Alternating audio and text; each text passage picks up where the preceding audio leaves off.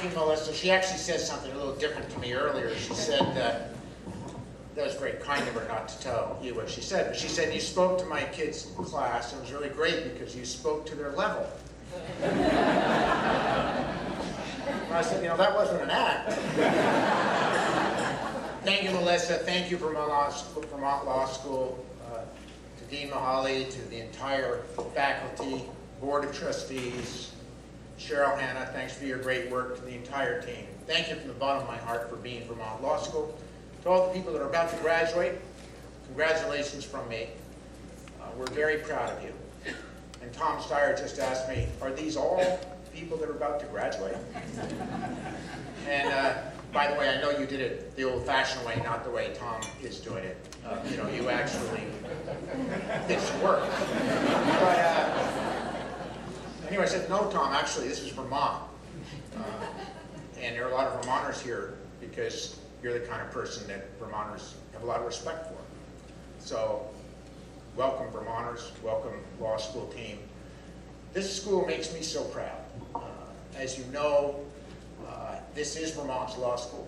And I just got to tell you as a governor, as we confront the challenges that we're facing, knowing that we have to get off of oil and move to other ways of powering the future, for the sake of our kids and our grandkids and the livability of the planet. We always say the livability of the planet, but we all know that, in fact, the planet's going to be just fine. It's the rest of us that are in big trouble.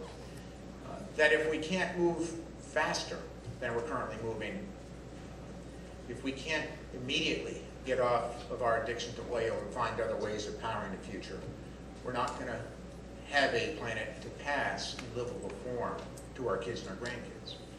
And when I think about what we're doing with Vermont in partnership with Vermont Law School, putting lawyers out there who are leading the grassroots fights across this country to try get folks to get it, to move on to more job-creating and sustainable ways of powering the future, of joint energy efficiency, it makes me proud to be the governor that gets to have Vermont Law School. When you look at the kinds of things like the bill I signed last week, the first in the nation, to make it possible for Americans to know, Vermonters to know in this case, what's in their food by saying, if you've grown it, if you're using GMOs, we want consumers to be able to know. It was the knowledge from this law school that gave us the ability to write the legislation that gives us the best shot at winning that one in court against the big multinational food companies that are going to try to take us down.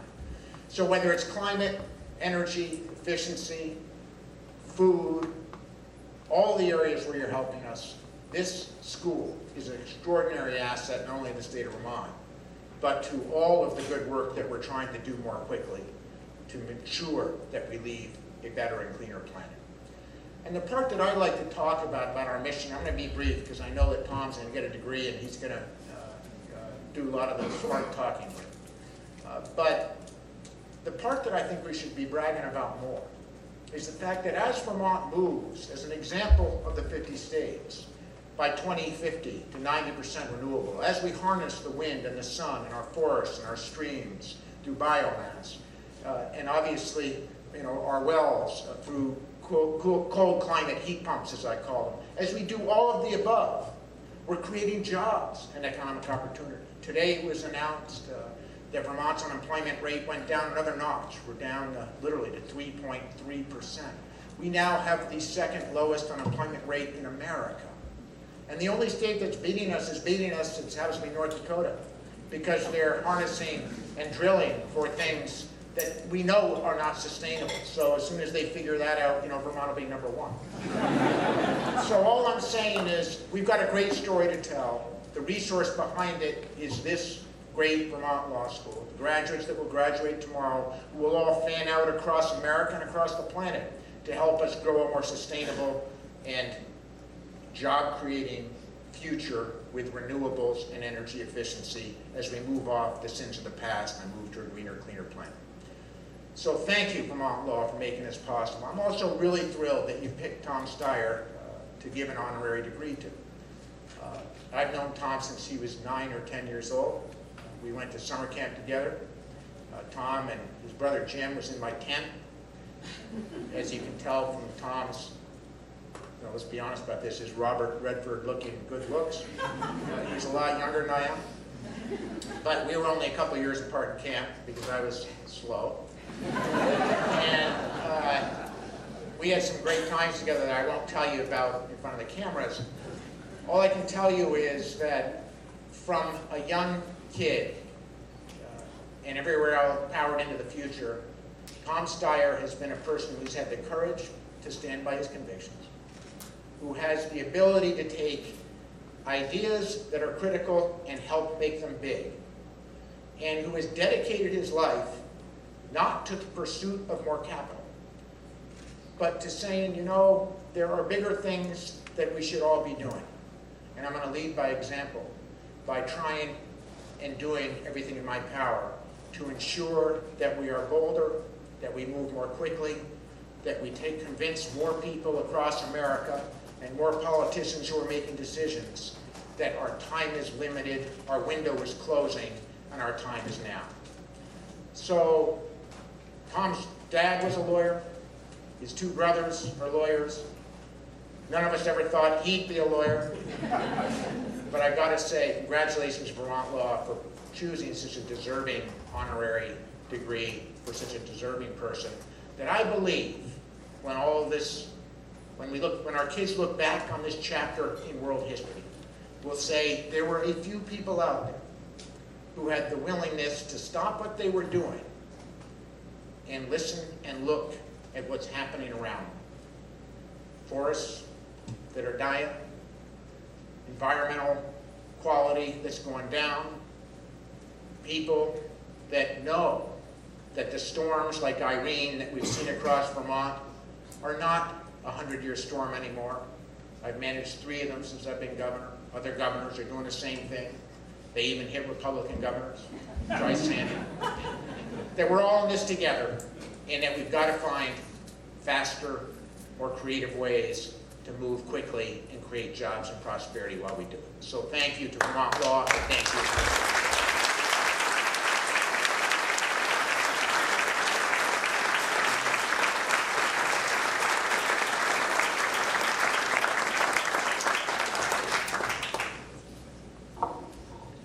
Thank you, Governor. Thank you for your kind words about Vermont Law School and for your service to Vermont and your continuing support to this institution. I'm Mark Mahaly. I'm the president and dean of the law school. We're going to present a degree to Tom Steyer. Ordinarily, we would do this tomorrow, but we're going to enact the ritual that we would do tomorrow now. But I just want to say, before I read the formal words and ask Ed Mattis, the chair of our board, to join me, that Tom, welcome to Vermont. Welcome to a law school that is unlike any other law school. This law school is a place, it is not a place for people who just want to live in and manage the status quo. This is a law school for people who want to change the status quo. And that is why we invited you. That's why we're giving you a degree. That's why you're an inspiration to our students. So, Tom, would you come up? Ed, would you come up? Now, most of the people we give degrees, they don't know where to stand or how to do it. So you stand right here. All right, okay. The stuff is over here. So ordinarily, he would be wearing a robe. And I would say, as I'm going to say now, Thomas F. Steyer, you have been a true trailblazer in your leadership of clean energy and climate change policy. You created a bipartisan coalition to defeat California's Proposition 23, an effort by out-of-state oil companies to dismantle California's groundbreaking clean energy law. Your influence extends beyond California. Your establishment of advanced energy economy and next generation has worked with businesses to make energy secure, clean, and affordable. You are working politically to avert climate disaster and preserve American prosperity. You have worked tirelessly to promote environmental protection and advance renewable energy. Your vision of and dedication to a clean energy future have made you a remarkable and inspiring advocate. Therefore, lawyers say therefore, by virtue of the authority vested in the Board of Trustees of Vermont Law School, I hereby confer upon you the degree of Doctor of Laws honoris causa, and I welcome you to all of the honors, privileges, and obligations pertaining thereto. Congratulations.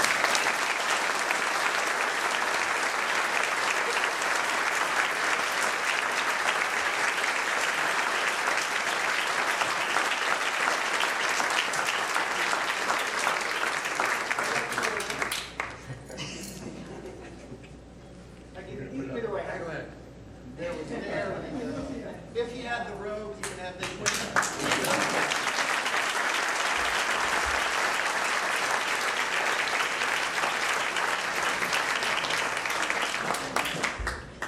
So, Tom, the floor is yours, and you can put that down. Thank you.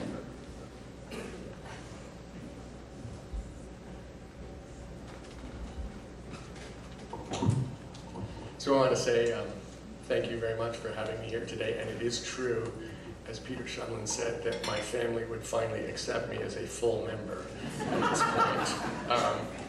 My name is Tom Steyer. I am very happy to be here. Vermont actually is extraordinary in terms of its dedication to advanced energy ideas, to the leadership that's coming from this state is actually vastly disproportionate to the number of people who live here.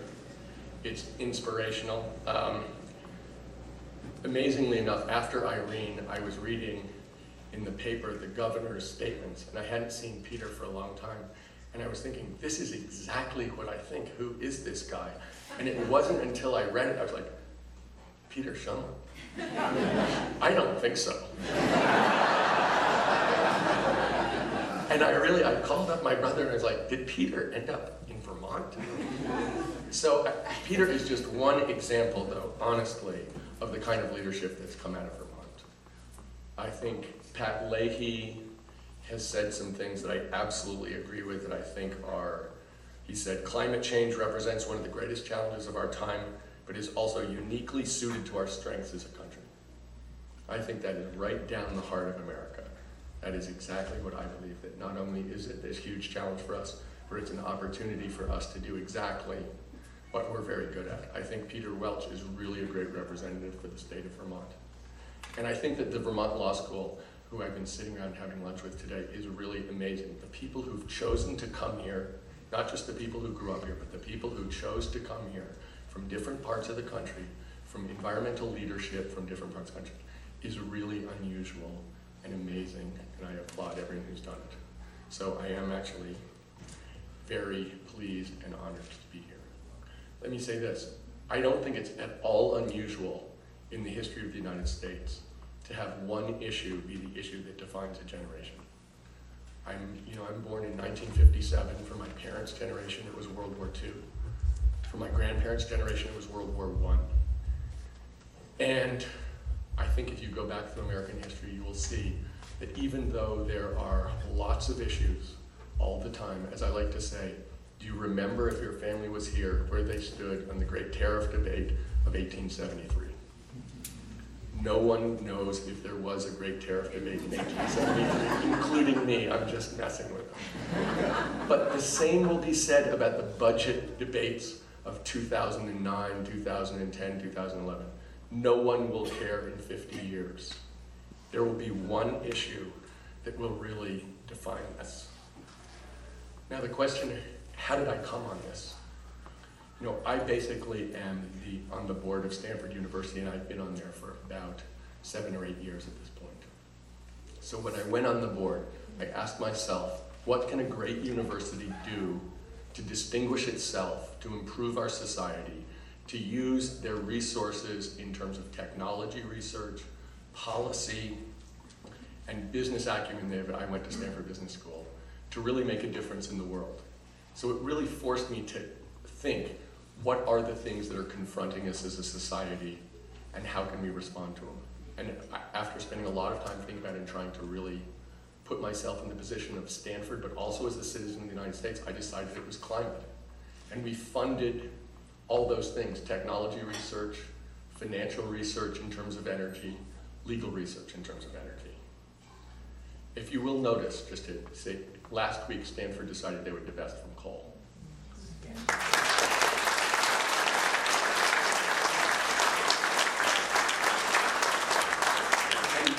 And they did it based on statements that they drew up in 1971. And the only thing that I asked in that whole debate was, when we come to serious questions of that, and I think this is absolutely true in life, when you get to a tough question, when you're really facing something and you don't know the right framework to think about it in, you really have to go to what your mission is. You have to go back to what is the deepest thing that you represent that you're trying to accomplish. So the one thing I asked Stanford University as a board member to do is, let's look at this from the point of view of a great educational institution that has very high ideals that we should live up to. And the tougher the question, the more we should go to our mission. And we should, however we come out, it's not a question of how you come out, it's where you're coming from. And that's really the point that I would make is, when you have to make these hard decisions, you really have to go back to the very basis of what your deepest values are and come from there. And that's why I was actually very proud that Stanford came out where they did, and I was very proud today to see that the governor of California said maybe the UC system should follow Stanford's lead on that.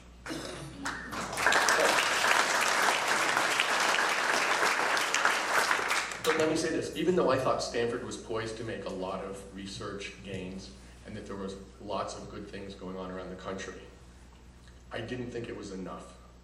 I thought there was a logjam on energy and climate.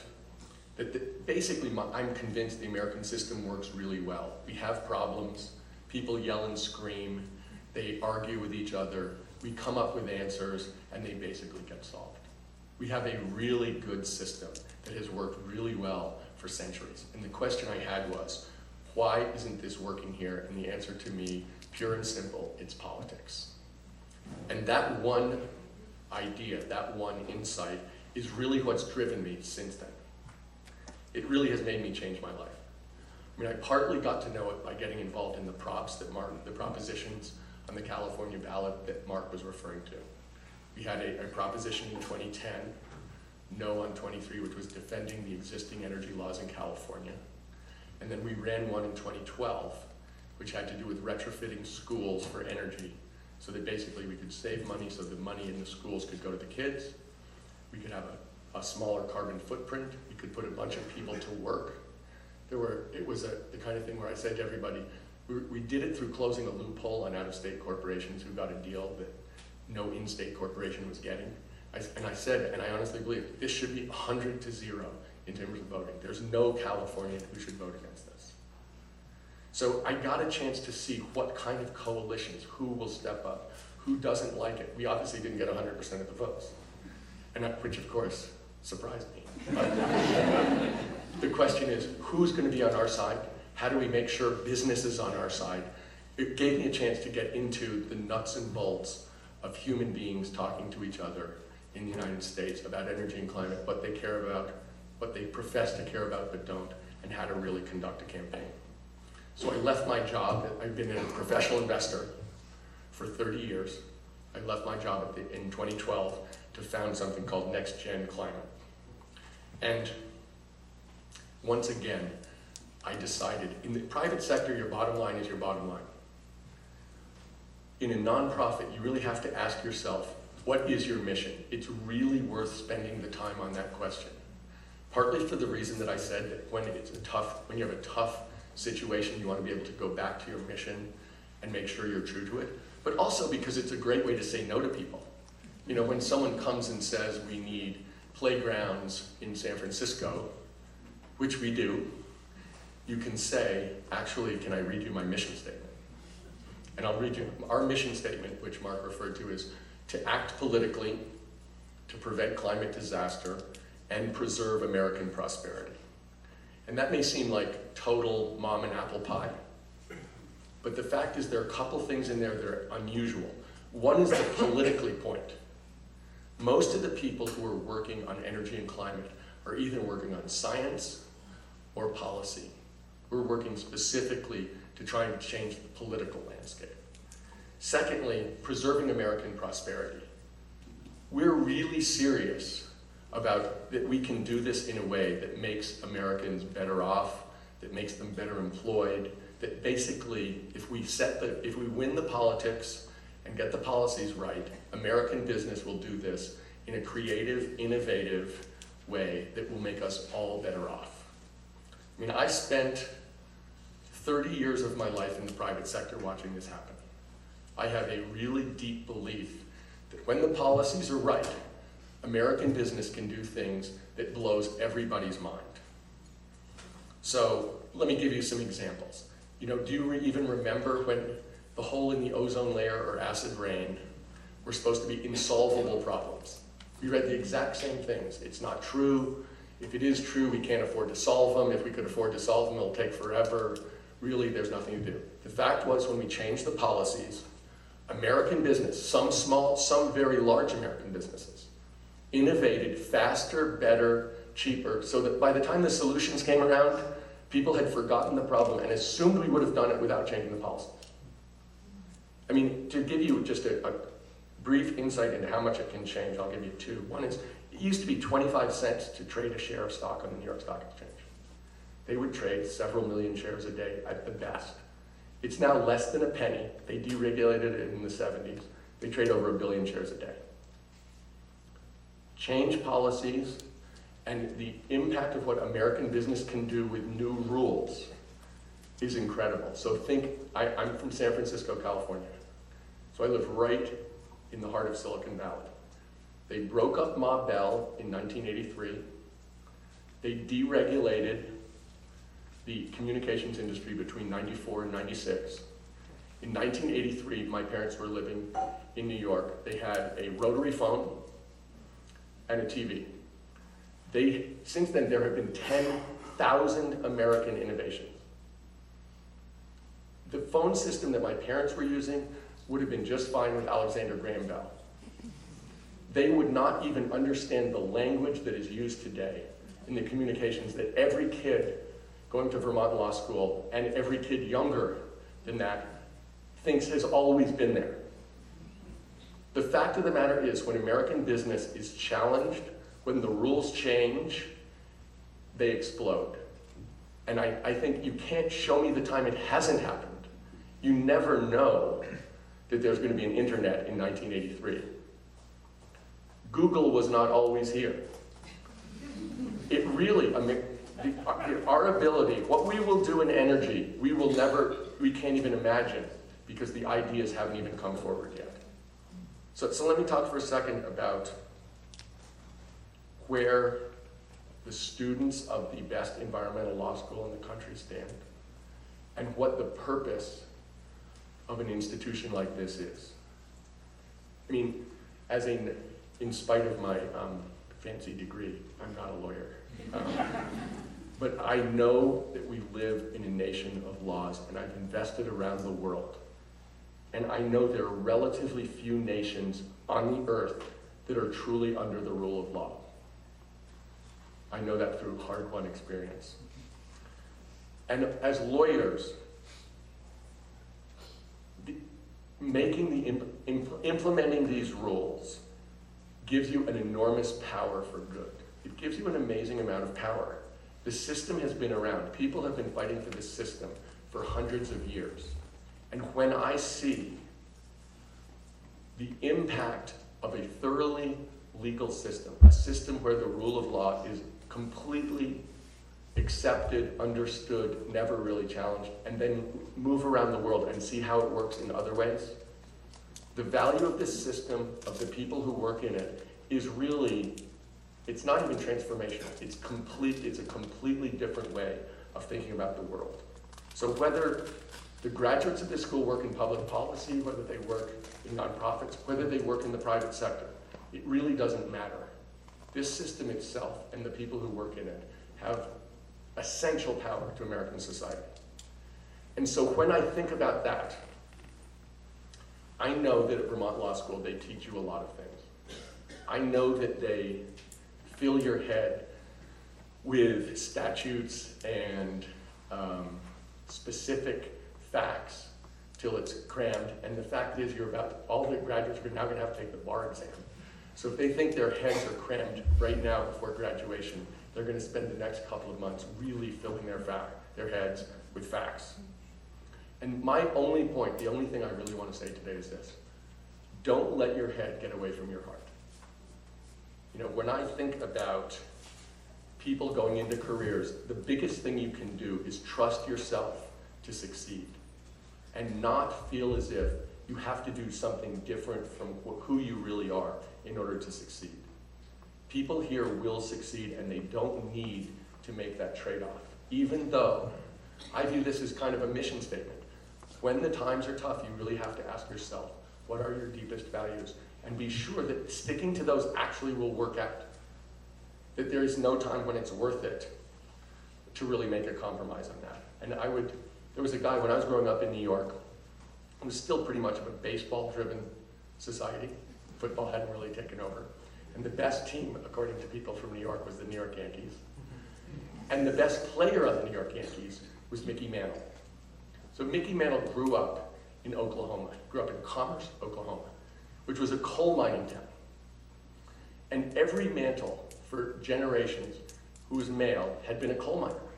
And they'd gone down in the mines and breathed coal dust, and they all died before they were 40. So Mickey Mantle comes out of there. He plays for the New York Yankees. He's the best player, and he's also a real bum. He drinks his breakfast. He shows up hungover, and he gets hurt a lot, and he just doesn't take care of himself because he thinks, I'm going to die before I'm 40 like every Mantle male, so I might as well just have a good time while I'm hanging around. When he was 54 years old, Mickey Mantle said, if I'd known how long I was going to live, I would have taken better care of myself.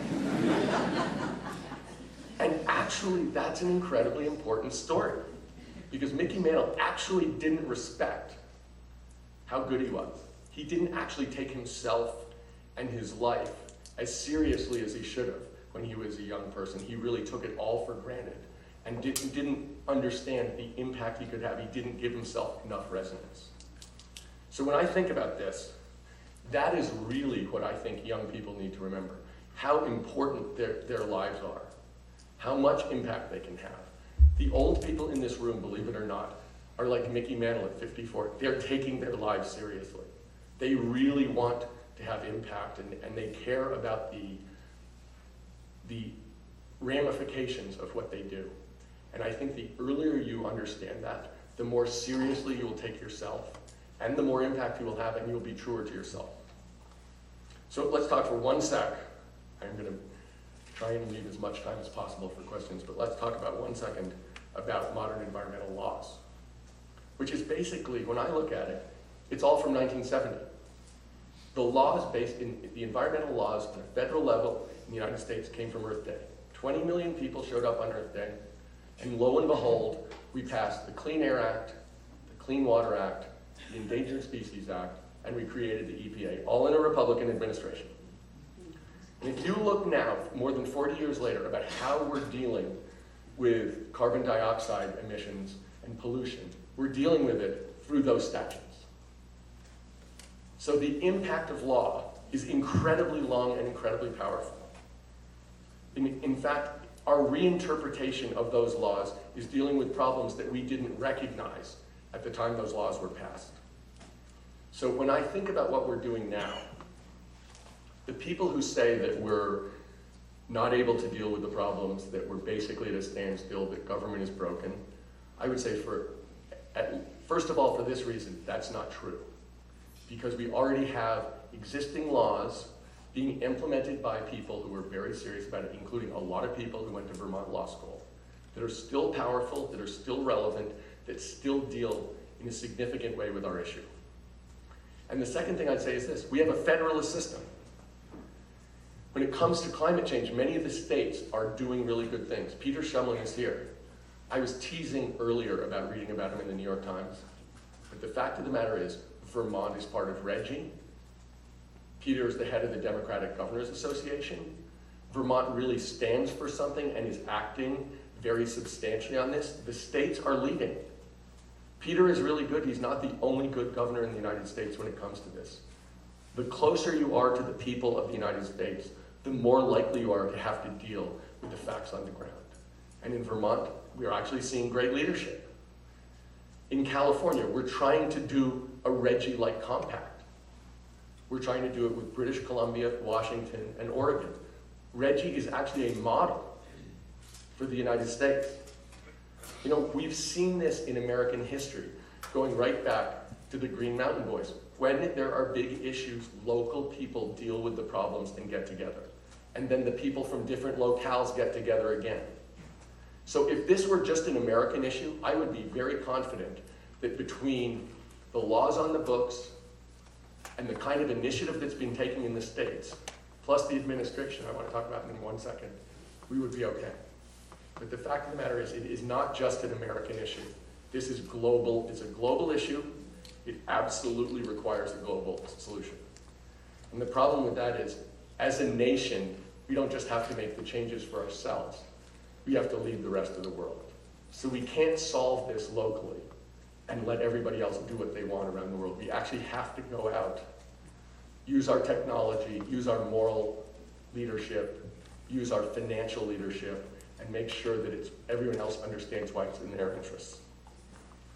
But let me give you one other major positive. The Obama administration has been doing a great job on this for the last year. I think I look around since President Obama spoke at Georgetown, and they have made it a priority. They're looking at it as a legacy issue. They're doing hard things in spite of what they think it might mean for them politically. And I think that it's unfair to miss how hard they're working on this, how smartly they're thinking about this, and the impacts they can have. I really think President Obama and his administration have distinguished themselves on this for the last year, have done an absolutely flat A job, and I think when people do a really good job, it's too easy to criticize the president. It's too easy to talk about, we really wish that he was getting climate legislation. In the context of the place where he is doing an absolutely outstanding job, and I want to make sure that he gets support for it, because I think it's not necessarily easy at all. But let me say one other thing. If you guys have been reading the paper, there have been a series of studies over the last month that have been shockingly important. There was the study on the ice sheets melting that came out this week.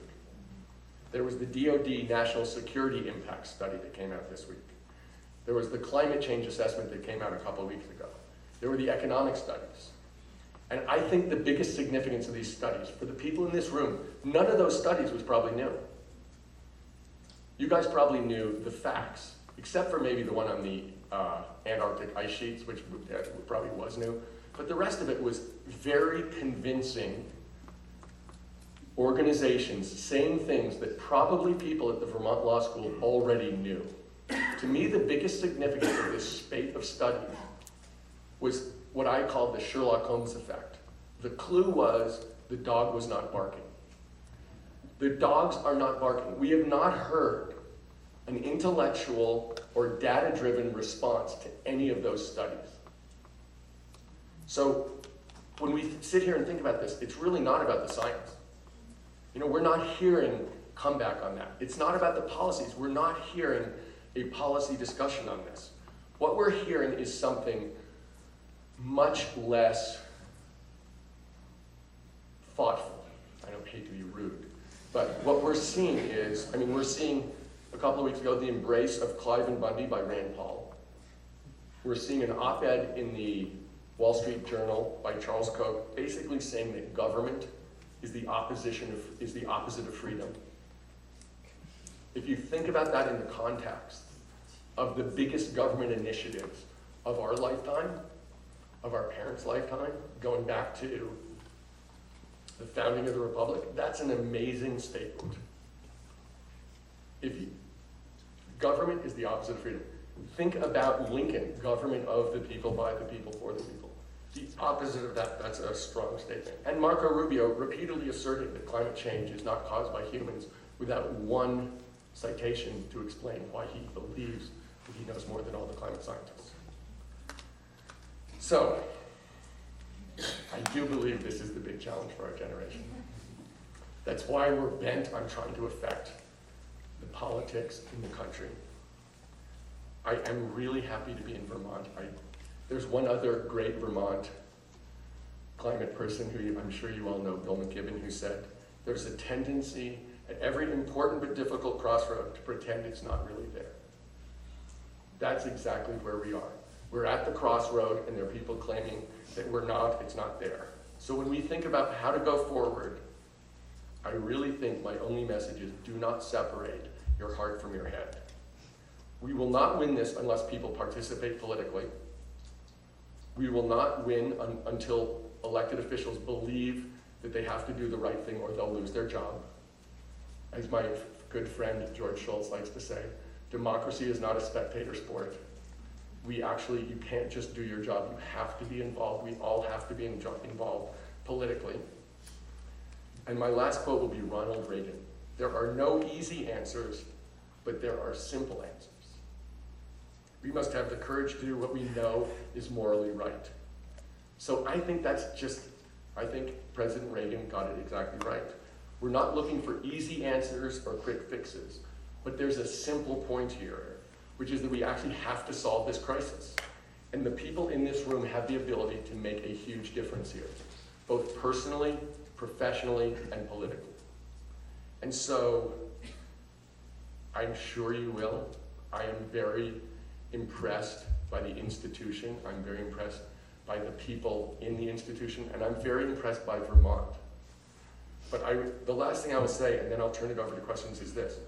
When we were growing up, the statement in our family was, there's nothing so powerful, we were all boys, but I will make it co-ed, as a good man or woman who's in the right and just keeps coming on. That's what I believe is required here, and that is what I believe you will do. Thank you very much.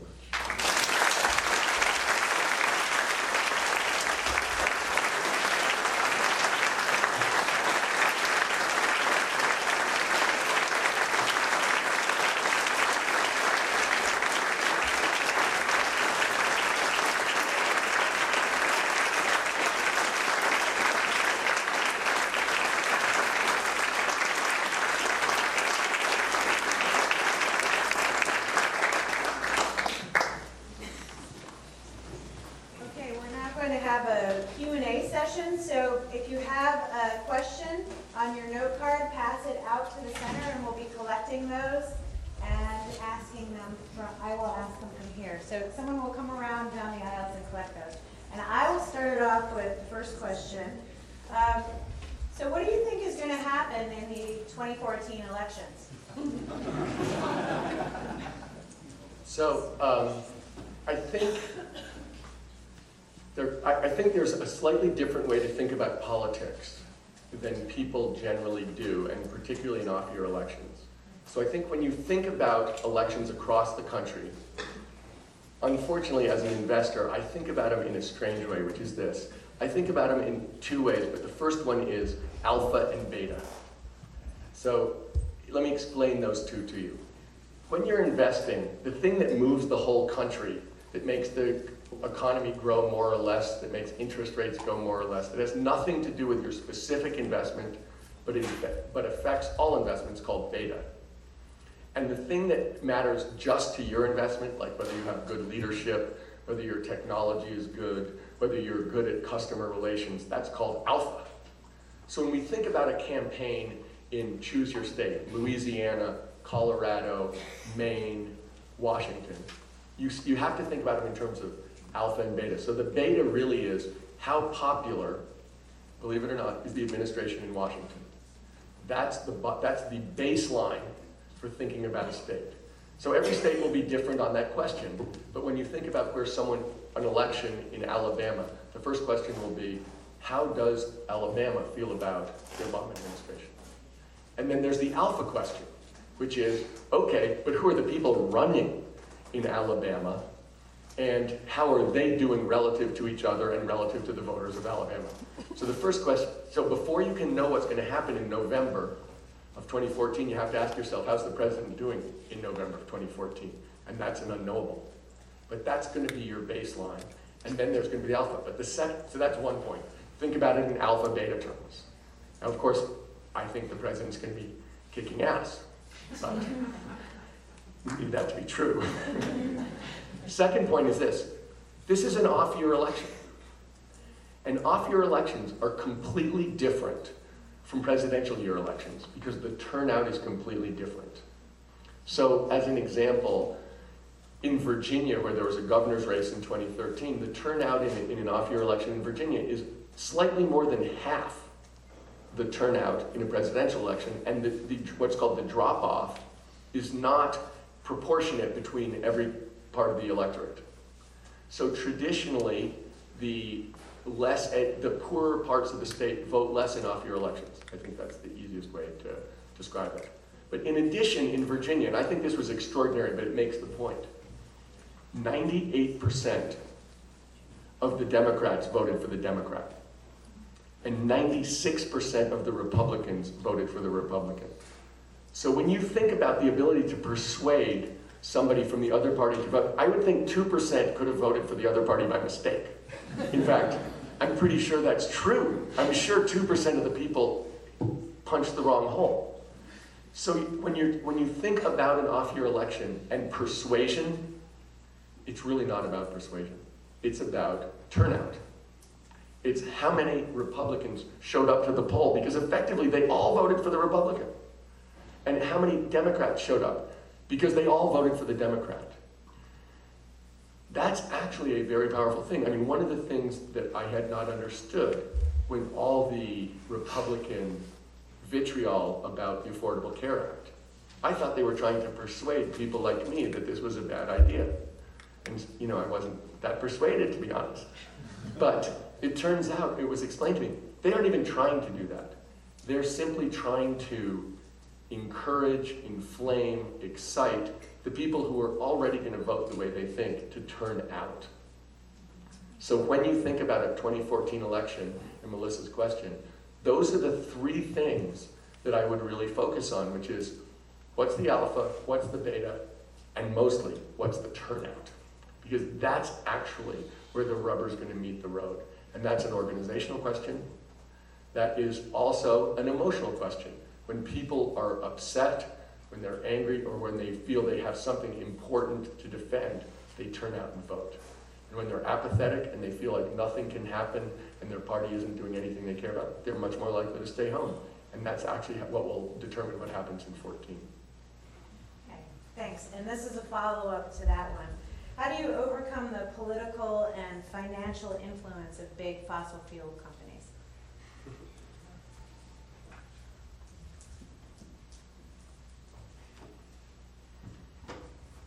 Well, let me say this. We ran 2 propositions in 2010 and 2012 in California, and we won 70 and 60% of the vote.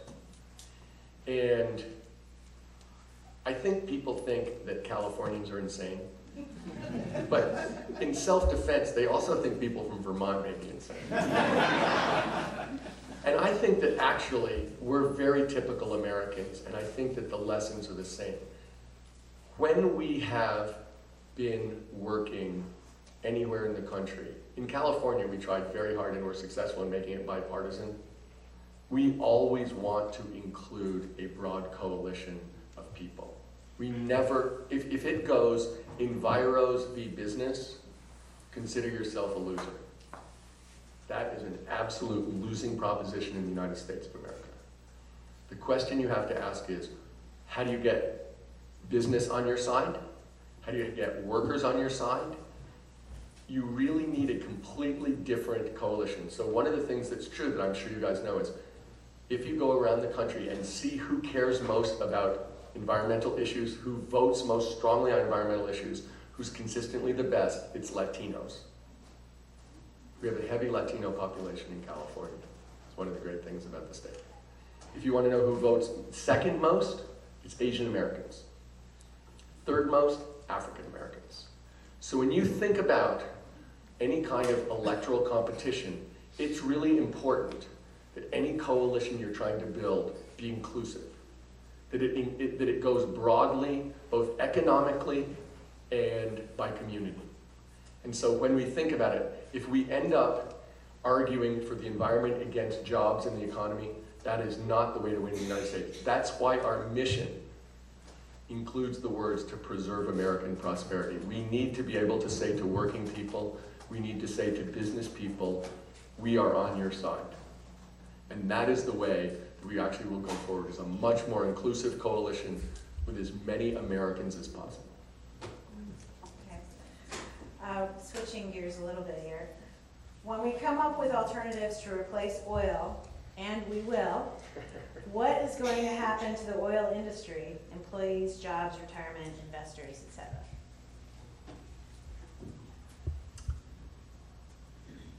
Well, let me say this. The most innovative, skilled, professional energy companies in the world are American. If we change the rules to include all of the costs, so that they include all of the costs in making their investment decisions, include all of the costs in making their production decisions, I expect American energy companies will continue to lead the world in innovation and success. So when you look and see what happened when they broke up Ma Bell and changed the information technology industry and deregulated it, lo and behold, some of those companies have grown and done better. The fact of the matter is they have amazing capabilities, and I expect that they will continue to be leaders. And actually, I think the kind of energy that I would expect, but I can't be sure about, that they'll develop will be much more job intensive. So from the point of view of jobs, I think it's, I'm highly confident this will be a great job boom. The solar industry by itself has more workers than the coal industry and the natural gas industry combined already, and we're 1% penetrated. So what's the most exciting technology or solution to address climate change to which you've committed your money? You might want to break that one in half. So let me talk for 1 second about the money part, and then I'll talk for 1 second about the technology part. People, in my mind, somewhat insanely, thought that I was doing this in order to make money. And the idea of leaving a large investment firm that I'd started that was very profitable in order to make money seemed to me to be shockingly stupid.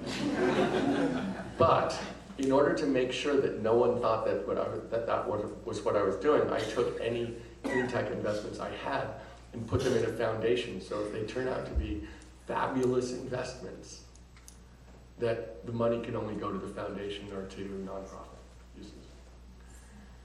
In terms of what do I think is the best investment I've made, I'd hate to say that because all the other people who I've invested in might think I was slighting them.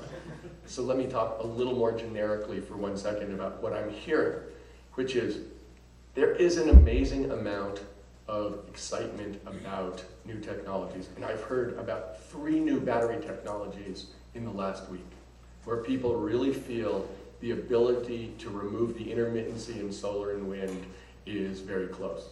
So if they're right, that is a game changer in terms of how we generate and use energy in the United States. But let me say also that from my point of view, the key here is system-wide. So I am excited about the idea that we get cheap, efficient battery storage technology. That is something that would be fantastic because it would, the problem with solar is if the sun's not shining, I still want to turn the lights on. And if the wind's not blowing, I still want to turn the heat on. So storage is really important. But when I think about this much more from a systemic factor, and the government investments in R&D have been incredibly good through the years. So I think it's essential for the United States. Business doesn't really do 20-year R&D. It does not pencil for American business to do open-ended research. That has been traditionally a government function. Don't forget, the DoD, the Department of Defense, are the people who came up with the internet. American government research has had an incredible payoff for the American economy and the American private sector. In this, it's going to be important that we do the basic research, and then what comes out of it. In 1983, if you had said that the whole point of breaking up Ma Bell was the gamification of the web, there was no web. No one knew what gamification meant. What we'll do, I mean, I can guess about how the systems will change when the policies open it up, but the fact of the matter is, it'll be like that. People will invent things we never imagined, and we'll assume that they'd always been true. So, in terms of the policies to drive that change, will it be possible to solve the climate problem without putting a price on carbon?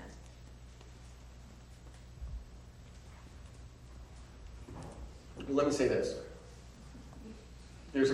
I would reinterpret that question the following way. Can we do this voluntarily, or do we have to make systemic change, policy change, that goes throughout the system so everybody is subject to doing different calculations when they think about investment and behavior? And don't forget, one of the points about energy is it's a total commodity. When you turn your lights on in the morning, you don't know if that energy is coming from hydro or coal or natural gas or wind or anything else. It's a total commodity, and people tend to think about it much too much in terms of, I mean, pretty much exclusively as consumers in terms of cost. So I would hearken back to World War II on this. And I would remind you that in World War II, people had victory gardens. People chose to do things on behalf of the war effort that they had never done before because they cared and they wanted to do everything they could, and they wanted to make a statement about where their hearts were. And that was important. But that is not why we won World War II. We won World War II because we didn't make any passenger cars in Detroit. We won World War II because we sent a whole bunch of people overseas with guns. There were a lot of people who'd never worked who went into factories in World War II because that's what the system demanded. The victory gardens were wonderful, and I don't want to be remotely disrespectful, but the fact of the matter is, this is the kind of thing where the system itself has to reflect the facts. I'm a total believer in the private sector, but I'm also a believer that the private sector optimizes outcomes. And if you don't include all of the costs, they will optimize the wrong outcome, because anything that's free, they will use a lot of. Because, as I like to say, if I could run a garbage disposal business, and my garbage disposal business was to take all the garbage from your yards and dump them in Peter Shumlin's yard, I would enjoy it even more. But, that's right. I wouldn't be paying for my costs. That's not right. You're supposed to pay for the costs in your business.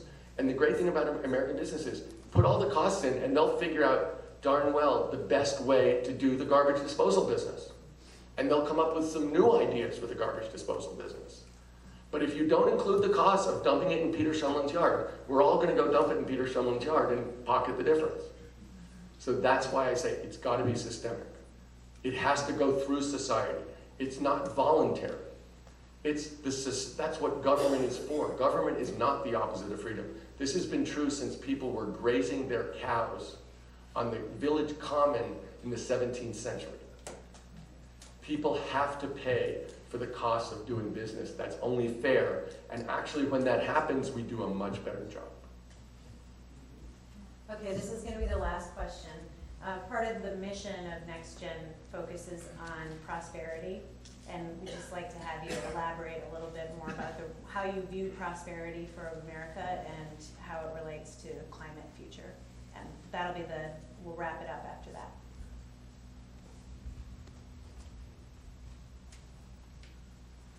Well, that question begs a lot of questions and a lot of thought, because we're obviously at a time in American history when there's real discussion about lifting all boats in the context of our economy. We've had growth in our economy since 1990, but we haven't had growth in median income for a couple decades. And I think that is a real question. And when we think about what's going on, we have to ask ourselves, why is that true? And how can a society like ours, which is really dependent on each other, where there is no way for Americans to succeed without each other, in my mind. And so the idea that some small part of America would succeed magnificently and no one else would succeed, is that really a sustainable way of thinking about this country and the way that we get along? I can't really imagine that that's sustainable. So when I think about energy, my personal guess, and I keep saying, I don't know how this will work out, but my sense is that we're going to a much more distributed form of energy, if I were to guess. That we're going to have a lot more people employed in it, that they should be good jobs, well-paying jobs, that involve people all through society. When we think about retrofitting buildings, when we think about retrofitting the grid, those are all jobs for skilled workers, but not in offices. And when I think about distributed energy, I think about much more people going back to a self-reliant society than one that's dependent on a few concentrated sources of energy going out through the grid, which once again, just as Alexander Graham Bell would have understood my parents' phone system, Thomas Edison would understand our electricity system today. And I think that if I were to guess how this is going to work, my guess is lots more skilled labor in order to get us to where we want to go, lots more distributed generation to get us to where we want to go, and lower costs over time. So that's one of the reasons I'm a real believer in this, is I believe we have to do it, but I think when we do it, not only will we feel as if we rose to our generation's challenge, which we have to do, but we'll also have a fairer society and a more equitable society. Thank you.